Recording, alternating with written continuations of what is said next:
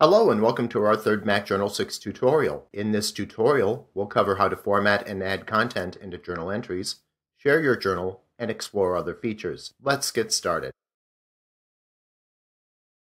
Many of the formatting options can be found by selecting the Edit menu and then choosing from the Insert submenu. The first set of options deal with inserting line, paragraph, and page breaks. The second set of options deal with basic graphics and data. To add a link including a hyperlink to a website, a link to a file on your computer, or another link to another journal entry, first select Insert Link. In the case of a hyperlink, first enter the link text. Next, enter the complete website address, and then finally click the OK button. To link to another journal entry, first click on the Journal Entry button. Next, select the journal entry or create a new one, and then finally click the Choose button. To add a link to a file on your computer, first click on the Folder button. Next, locate the file on your computer, and then finally click the Open button. To remove a link, first highlight the link you wish to remove. Second, choose Insert Link, and then finally, click the Remove button. To add pictures, music, videos, or links from your browser, first, from the Window menu, choose Media. Next, select the type of media you'd like to insert by clicking on the appropriate tab. Locate the item you'd like to insert, and then finally, drag the item into your entry. Clicking on the Inspector button launches the Inspector, which allows you to customize various properties for your MacJournal documents, journals, and journal entries. First, let's take a look at the Document tab. The Document tab provides a few general items you can modify that can be applied globally to your journal or journal entries. The Name field is the name of your MacJournal document. The Date field is the date your document was created. The Annotation field can contain notes for the MacJournal document. You can change the document icon by clicking on the button and then selecting from a list of the existing icons, or you can choose one of your own. You can create a custom background for your document by selecting a color or by selecting an image from your computer. The Sorting field allows you to specify a default sort option from the list of options. You can encrypt your document when it's locked by selecting the When Locked option from the pull-down menu. The blog area is where you configure settings to publish your journal or entries to a blog. You can specify a word count goal for your blog by selecting Custom and then entering the number of words in the field provided. The Journal tab allows you to configure settings for the journals within your MacJournal document. Most of the options carry over from the Document tab. In most cases, you can either inherit the properties already specified in the MacJournal document, or you can customize the properties for this level. The Entry tab is comprised of several of the properties found within the Document and Journal tabs, but there are some that are unique.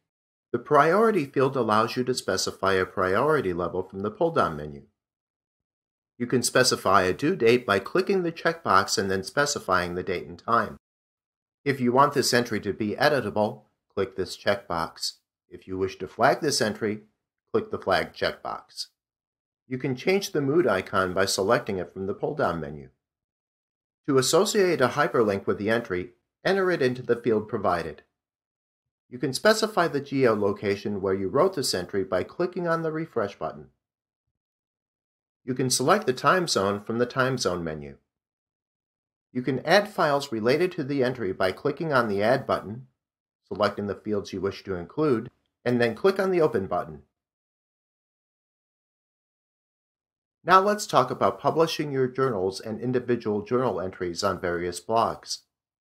In order to do that, you need to configure the settings either through the Inspector, which we just discussed, or from the Journal menu, choose Blog Settings. If you have a blog already set up, enter the information. If not, we provided links to the most popular blog sites. Once you set up your blog, you can then enter the configuration settings. When you're done, click the Continue button. MacJournal will then try to connect based on the blog settings you've provided, and the information will appear in the Account tab. Some blog servers don't allow you to store media, so you'll have to specify another location. Click on the Options tab, enter the location and the upload information, and then click on the OK button. Once you've configured your settings, publish your journal by clicking on the Share menu and then choosing Send to Blog. This window appears confirming that you want to publish your entry. Select any options and then click the OK button. Next, this window appears prompting you to enter your password. Enter your password and then click the OK button.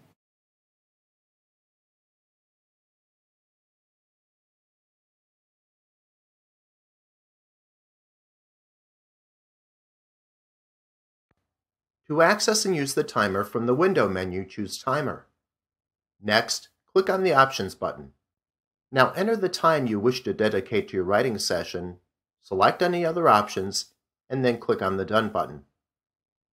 Finally, to get the ball rolling, click the Start button.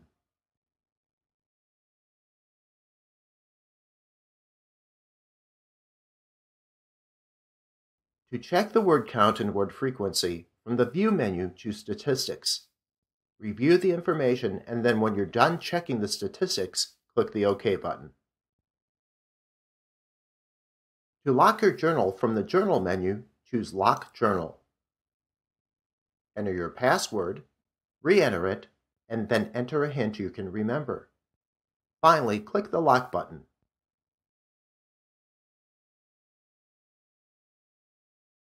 To create a new journal from another source, from the File menu, choose New Entry From, and then choose an option from the list. In the case of a file, choose the file from your computer, and then choose Import. In the case of a web page, enter the website address in its entirety, and then once the page appears, click the OK button. To use a selection of text from an existing entry, first highlight the selection of text, and then choose New Entry, followed by Selection. To create a new video entry or a new audio entry, first launch the recording bar by selecting Recording Bar from the View menu. Next, click on either the Video or Audio button. Now, press the Record button. When you're finished, click the Stop button. You can change the properties, remove the audio file, or import a new file by clicking on the gear icon to the right. To share your journal entries via email, first select the journal entry.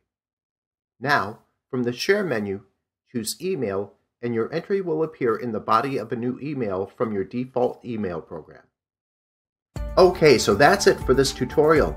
If you have any questions, consult the user guide, email us with any questions you have, or contact us via the forums. We're happy to help.